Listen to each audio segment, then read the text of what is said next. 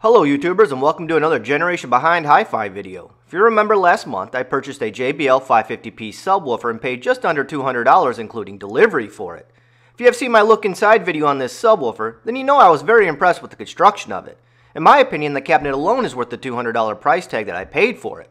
So that got me thinking, can I upgrade this subwoofer to compete with some higher end subwoofers? The goal I have in mind is to create a very musical subwoofer that provides bass notes that are rich in detail while also having superb transient response. Full disclosure, I'm new to this DIY subwoofer building hobby, as well as using WinISD, but I did research this pretty diligently these last few weeks, and I'll try and share with you what I have learned. So if I make a fool of myself in this video, then you know why. It's because I'm a noob at this, but I'm hoping we can both learn something from this, or at least can provide you with some laughs at my expense. So let's get started.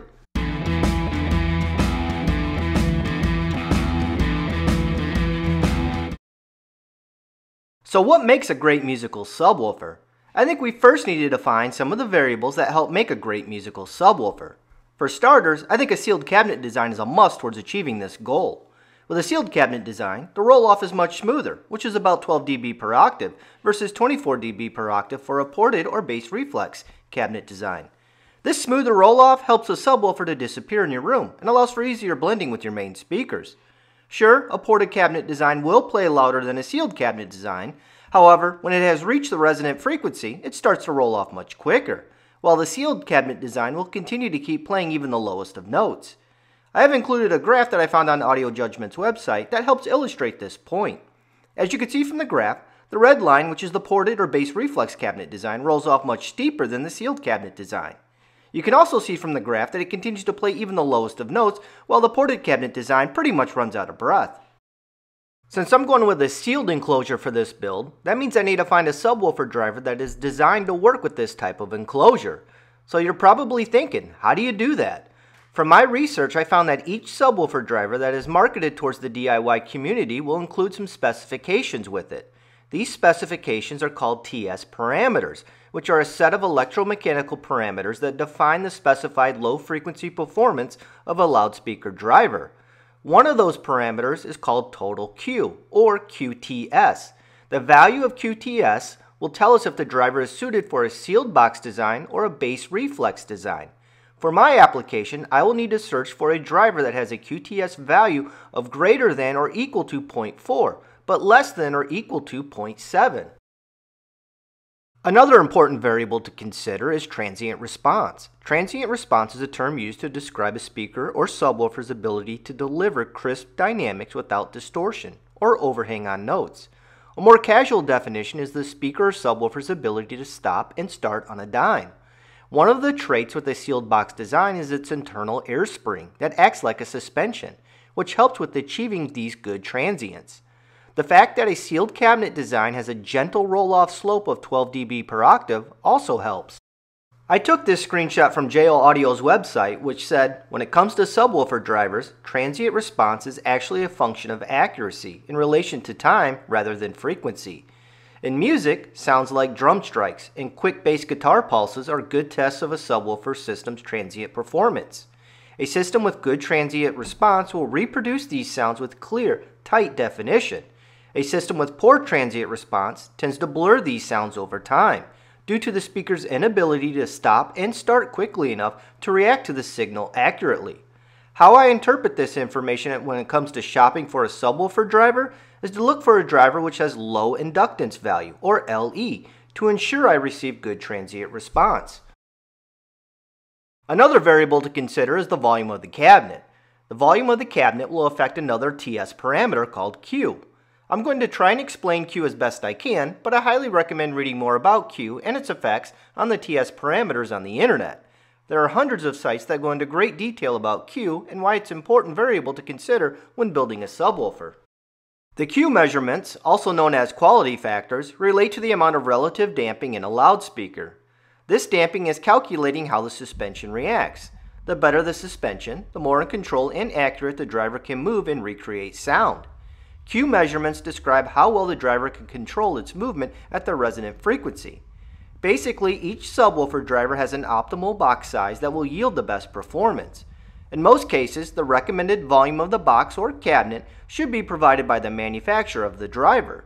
Simply put, a smaller box will provide a greater Q value and a larger box will provide a lower Q value.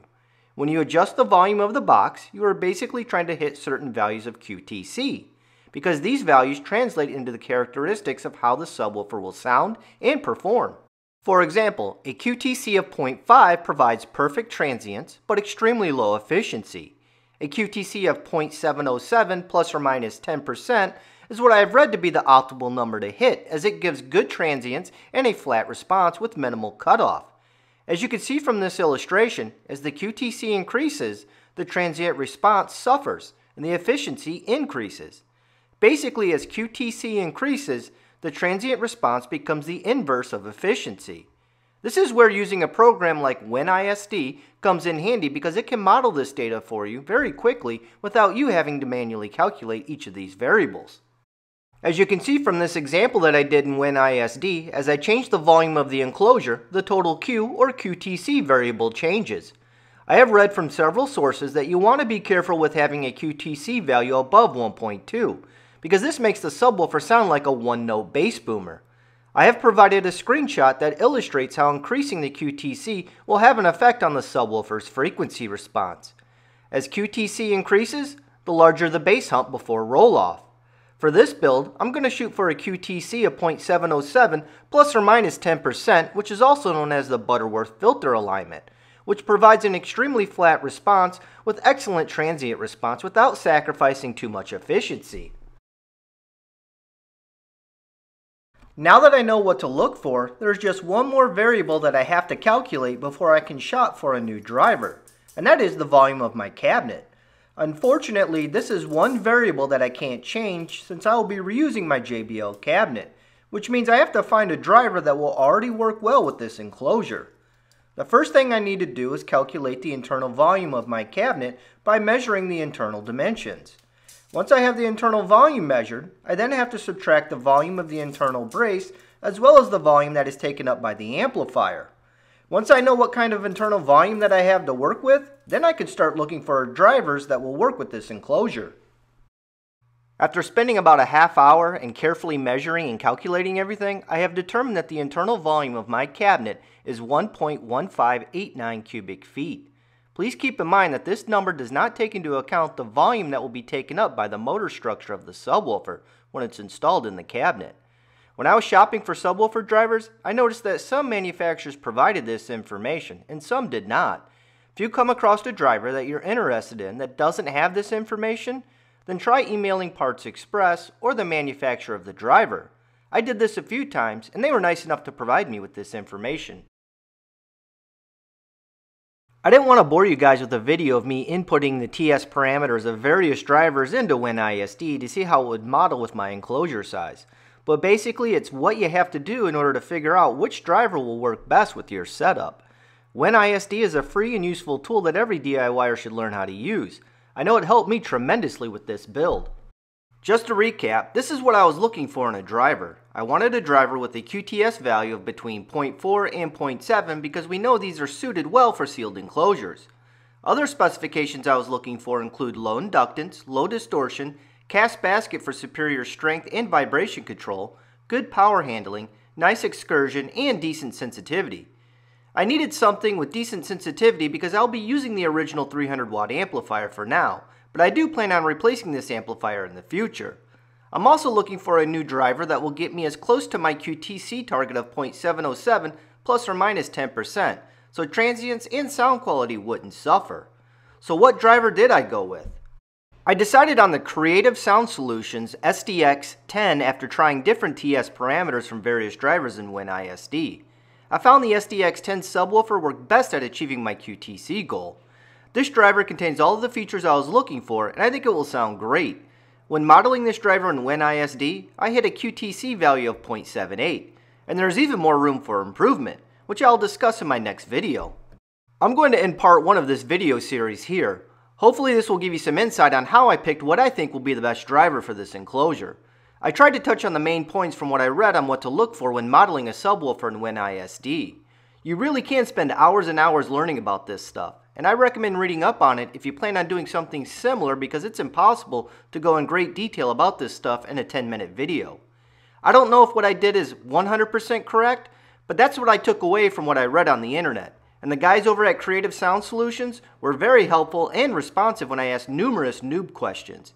Even if I did get this wrong, I had fun doing this project, and that's really what matters. See you in part 2. So long and happy listening.